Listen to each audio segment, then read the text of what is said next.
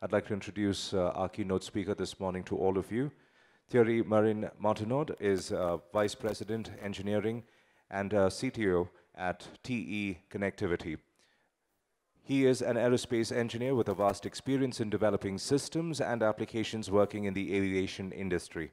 He has worked on thrust mechanisms of Airbus A380. He has deep knowledge of on electrical braking systems and has drafted a prototype which later was implemented on Boeing 787. Thierry is an inventor and has established a company working on various seat actuators, and almost all planes, I'm told, have deployed them. Thierry has around 39 patents to his name, and on the lighter side, he likes to race and ride motorbikes. Ladies and gentlemen, please welcome on stage Thierry Marin Martinod. Thank you. Good morning, everybody. I hope you are not too hungry and you will be patient for the next 30 minutes. So, what about TE Connectivity? The best opportunity I have is to share with you a video.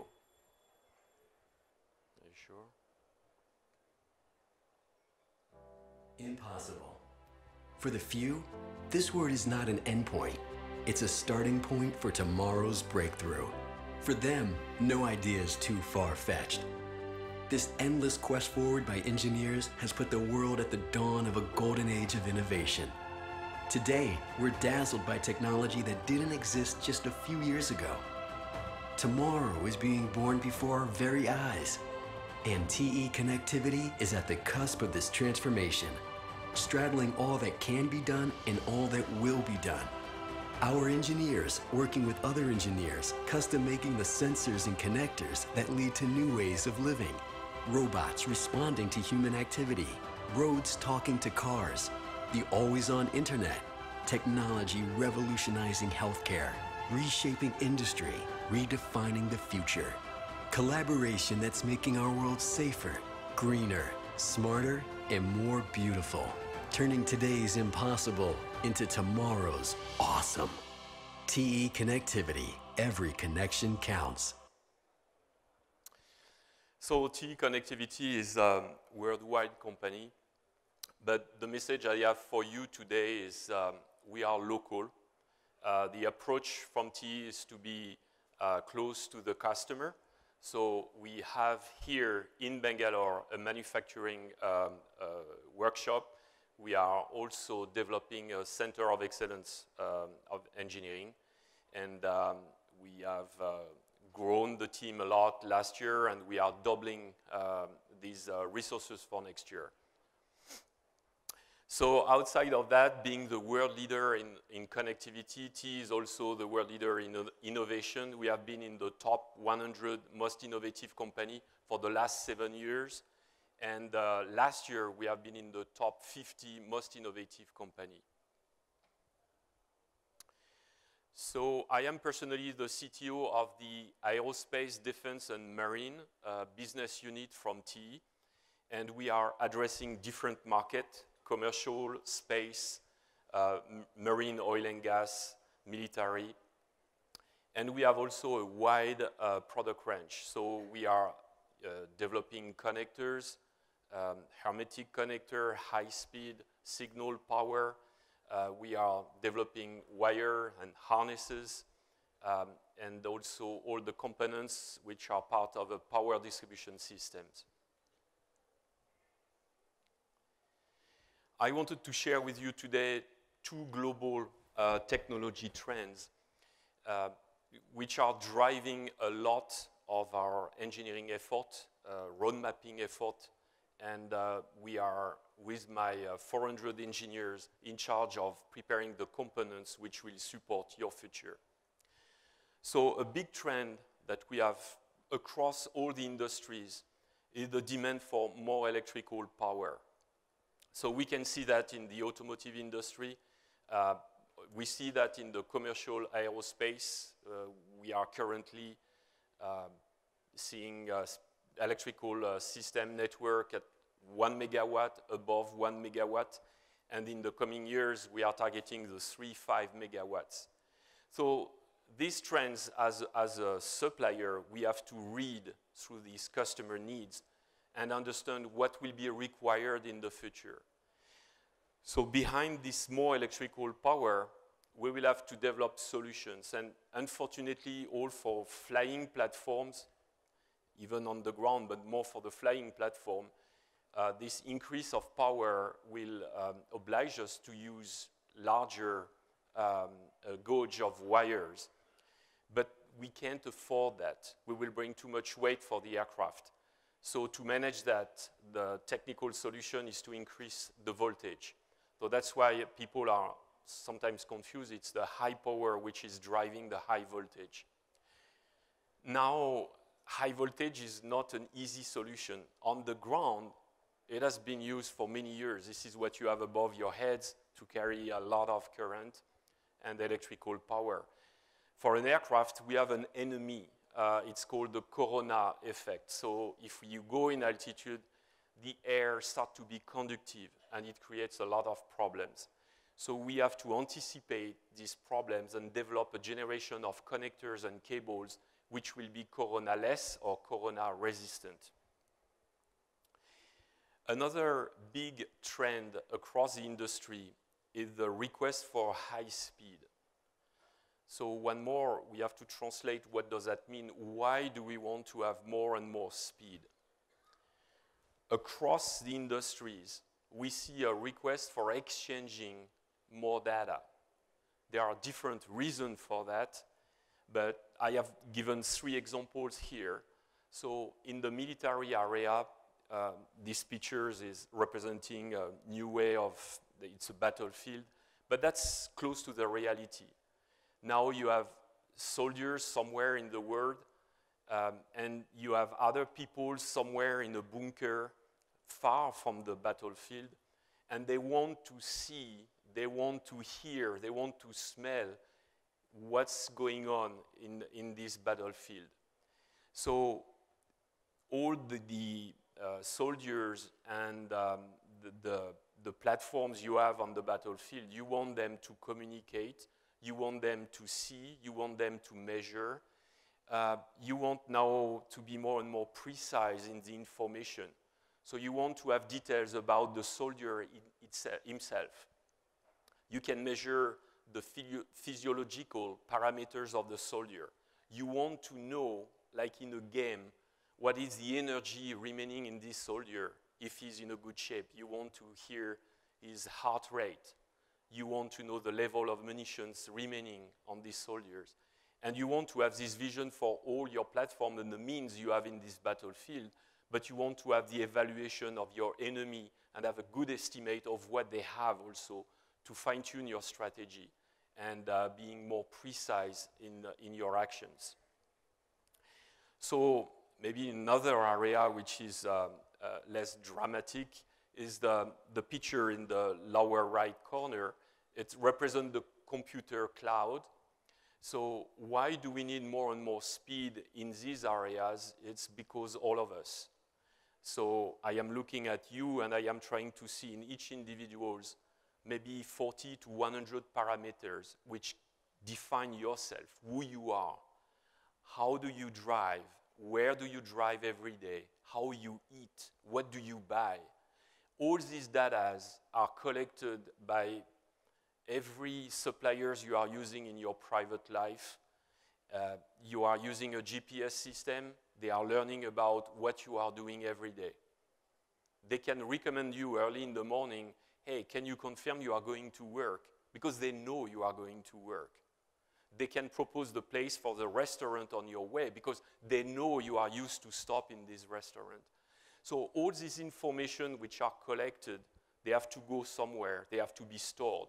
What do you do in this computer? You are using AI to analyze all these parameters and define strategy or serve some other suppliers who are looking at this data to know if I want to sell this product, who should I talk to? And I have identified few guys here. I know your address, I know your email, I know your phone number, so I can target you and be successful in my launch because I know that 95% of the case, you will buy my product because I know who you are and I know what you are looking for. So because of that, we need a lot of computation capabilities, and we want to transfer this data in many areas. In the middle is another area which is growing, is all these self-driving autonomous vehicles. And not only on the ground, the flying cars are coming, so I have a few words about that, and you have a picture. I will tell you more about this new bird. But as soon as you remove the human body from a machine, from a vehicle, you have to replace him by a huge number of sensors. You are trying to replace the brain by a lot of sensors. And then mixing all this information, you are trying to act at least at the level of the human body or better, if possible. So that's why when you are driving, the car has to measure the information about his environment, but because around him, he has a lot of targets which can become a threat in case of somebody is playing with a ball, a kid, or you have other vehicles with an incident and they are changing their trajectory. You have to know how to react. So you will have to exchange a lot of data between the vehicles, and also between the vehicles and some companies who are very interested by the way you drive. For example, your insurance company. Very soon they will insure you. Depending on the way you drive, you will pay differently. Another example of data today, the famous Tesla company, they are electrical car. They are every second taking the information from the car, the way the drivers are using it, to go in their software, computation, changing their algorithm, and download automatically the microprocessor inside the car to improve and prepare the self-driving car. So this continuous exchange of information and data requires more high speed in the electronics. So for us, we have to develop the connector which will be capable of this high speed. So it's a good introduction between me, what I have said, and all of you, because there is a link with the space. And because of this huge exchange of data, one of the main purpose of the satellites is the communication. So it's not the only one, but that's one of them. We want to exchange very quickly all over the world at any time. Anybody should have access to the website or to a machine or to a home or to a friend or a family. So I have listed some projects. It's difficult to update it because it's moving. A lot of these projects, they are a little bit late. There are some difficulties, technical or financial, but it's coming. The sky will be very, very busy. So it should be a very exciting challenges for you, because we will need launchers and we will need solutions to bring these birds in the sky. Some numbers, I won't read everything, but we are talking, depending on the solution and the function, you want to be low orbit or you want to be high orbit, depending of the cone, you will have a different coverage. There is somewhere a race to be first at the right altitude with the right satellites. So that's why there is a lot of competition at the moment, and I heard some of the presenters before talking about the speed. It is important to be there at the right time. There is a real competition to take a part of this space.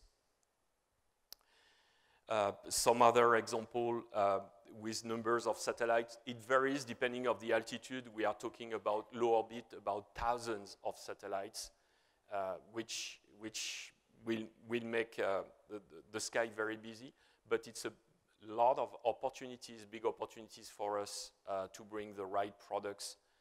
We will have, because of these quantities, we know the challenge of the cost. to help you to be economically, financially competitive too. Then I have put this picture because when I was young, I have two big pictures in my life if I make a connection with the space. I was in France. It was in the middle of the night. It was in 1969. And my father, I remember, woke me during the night and he said, "Kids, you may not understand, but you are seeing something which is exceptional." And that was the first man on the moon. And the second one, it was SpaceX. The first time I saw the video on my computer, and I see like a magic or like a Hollywood movie, the launcher coming back on the Earth, landing, like it was very easy. That's the two images which I think it will stay always very deep in me. Because I am an engineer, I realize the work behind that. And you are that kind of guys. I have a lot of respect. I feel very humble today. A lot of brains are behind these big projects. Another example, but it's moving now faster and faster. I think, unfortunately, within a couple of years, everybody will do that. And it will be normal. I don't think we will be any more impressed by this landing. But that has an impact on the design of our product. Think about the way we had to design a connector because of the mission, which was a one launch, a one mission. Now we have to change our strategy because we have connectors which will experience high temp, high vibration, but they will experience that many times. So there is behind that, we have to read the story and change the way we develop the product to be sure we will support your dreams. So what do we do to help you?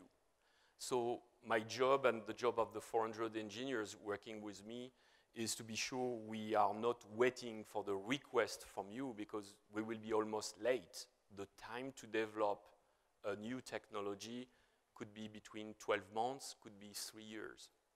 So we have to listen to you, and that's why I hope you will take the opportunity to work more and more with our engineers, sales and field application engineers here in Bangalore to talk. That way we can understand what will be your need and we will be able to develop the right product for you.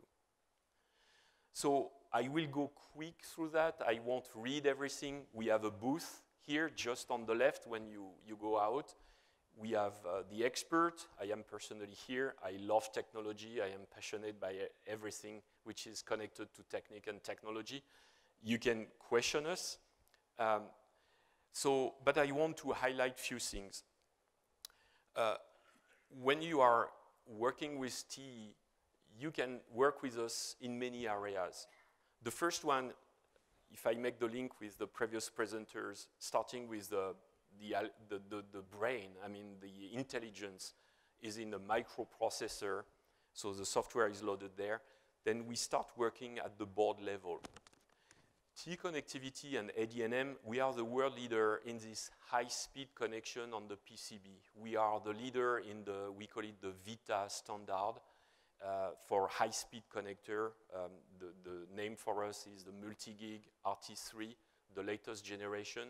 We are able in a very small pitch with a minimum space on your PCBs to work at 25 gigabit per second, but in harsh environment. So we know the temperature, vibration, shock. And just for your information, within TE, we have solutions which work in the lab up to 126 gigabit. And in the harsh environment, before I left the US, we just finalized the first modelization of what will be the RT4, which is the same, we try to keep the same space on your PCB, same format, the RT4, we will offer you 56 gigabit per second, harsh environment. So that's the latest development. Something, I don't know if you are using a lot in the space industry here, but we see a switch in the industry. hybrid solution between copper and fiber optic. So we have also in the same format developed solution. We have the transceiver solution, so we manage the translation between copper, the electron and the photon, or the photon and the electron in a very, very small space. The latest development, we are able to integrate the transceiver in a size 8 contact. Another area, I think the Deutsch brand name is pretty famous here, and we have different solutions in circular connector. We are already space approved. We can handle a lot of vibration and temperature variation. In material science, we have within TE 80 engineers working on the advanced research, not reporting directly to me. It's a shared resources for TE. They are made, 50% of them, they are PhDs, so they are playing with molecules. They are developing materials, and they can change the mechanical properties, they can change the electrical properties. So playing on the molecules. So we can develop the solution which fits for your needs. A good example is the hermetic connectors. You have some applications somewhere, you need a hermetic connector. So the technology which is well known today is to use glass hermetic, but we have developed also for some space activity, some epoxy. So our glass hermetic connectors, they are currently at 10⁻⁹ helium test, and the epoxy is guaranteed up to 10⁻⁶ helium leakage. Innovation, so that's really the engine. It's in our DNA, it's in my DNA, it's in the TE DNA, it's trying to bring something in the product. We have collected the information working with customers that in space, we think that commonly we said that there is nothing in space, it's empty, but in fact there are some particles, and you can have sometimes some electrostatic discharge. So we have developed, it's in concept because it's under testing at the moment, using some carbon nanotubes to replace the shielding of the cables. So that could be a huge interest for you. It's the weight saving, and it's the reliability and the availability of your function in space. After sales market in space is pretty costly, so it's better to think about it before. Aluminum cable, I have to mention that the aluminum cable are very well known and since many, many years, but for the aerospace application, we had an obstacle. The obstacle was the crimping area, the contact, how to crimp an aluminum contact on a cable. It has to be reliable. So we have developed for the first time on the commercial aircraft, was in 2008 for the Airbus A380. We have developed a contact and qualified a contact compatible with the Airbus spec and the aluminum cable. And now we have a full range of contact for signal and power. Just for your information, for an Airbus A380, the big bird, thanks to the contact we have been able to use cable, it brings a savings of 600 kilos per aircraft. So a huge saving in terms of weight. Then around the cable and harnesses, we have the capabilities to develop any specific harnesses with any specific termination, and that can be locally made. We have the workshop here in Bangalore. We are also thinking about cost impact in your production, so we are working always on fast installation. We have recently launched, we call it the P clamp. It's a simple bracket, but you can operate it with one hand, and it has a double safety for the locking mechanism, which is required for most of the aerospace application. So you can have this bracket pre-positioned on your platform. You develop your harness and close the bracket first time just by the hand, and then you can come back and you have a locking mechanism, so you have a double safety. The other one is just the imagination on very simple product like a tie wrap. In the commercial application, at least, harnesses are using tie wrap, but this small head that you have on the tie wrap could be an enemy when you are trying to install it. It always stays stuck somewhere against the structure or damage something. So we have developed the tie wrap, which is a flat head, and as you can see on the picture, is very smooth. Within AD&M, we have also the widest range of product for power distribution under the brand name of Kilovac and Hartmann.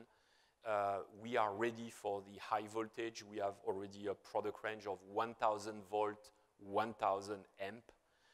We have developed also pioneer in the solid state relay, which is also very reliable system, so you don't need any more electromechanical actuation. It's made electronically.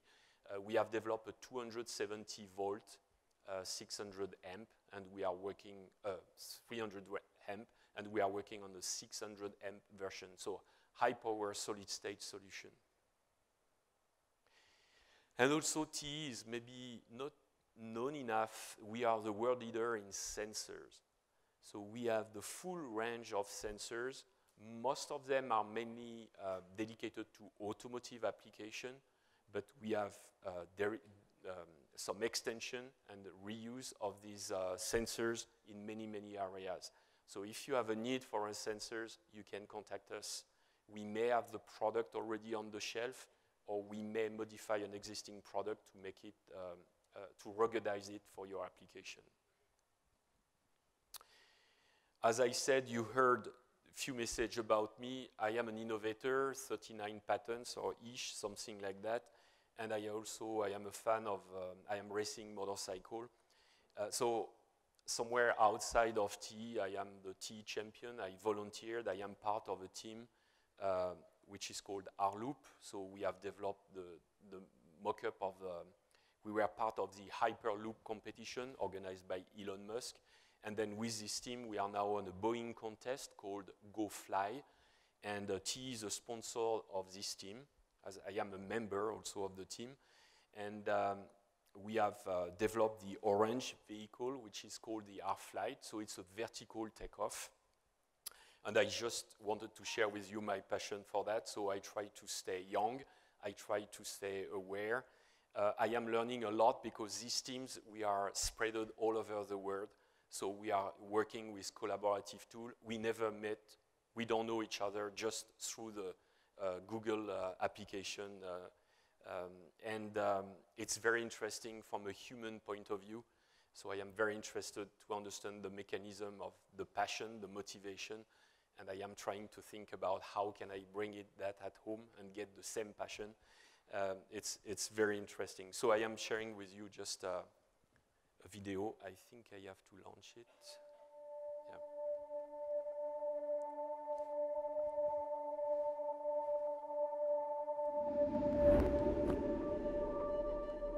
We're here to change the way the world looks at the sky.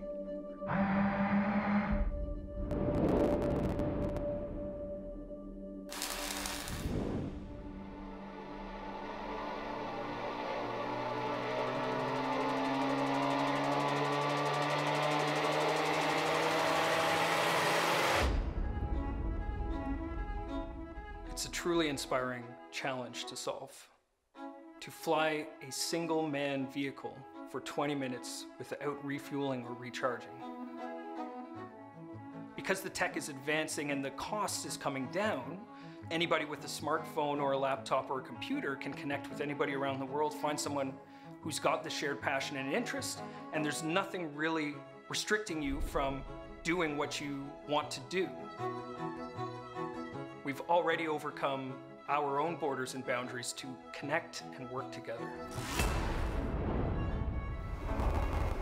Coming from all different parts of the world, but we're all here for the same reason. So people will look up and see the same thing we do, an opportunity. TE connectivity has always pushed the boundary of engineering, innovation, and mobility. We are inspired by and are determined to support the possibilities of air flight, be it providing disaster relief in remote areas to being able to take to the skies with the same freedom and thrill of a motorcycle. There's no instruction manual, but at least we have all the parts. We are proud to connect with teams like Airflight. We are making the world a more innovative place. Because at T Connectivity, every connection counts. Okay. Thank you. Ladies and gentlemen, please give him a big round of applause once again. Thierry, Marin, Martinod. I would like to request Sanjeev Keska from Managing Director Aero Electronics to present a small token of our appreciation to Thierry on behalf of IESA. We'd like to thank you once again for that keynote address, the very first one for this summit.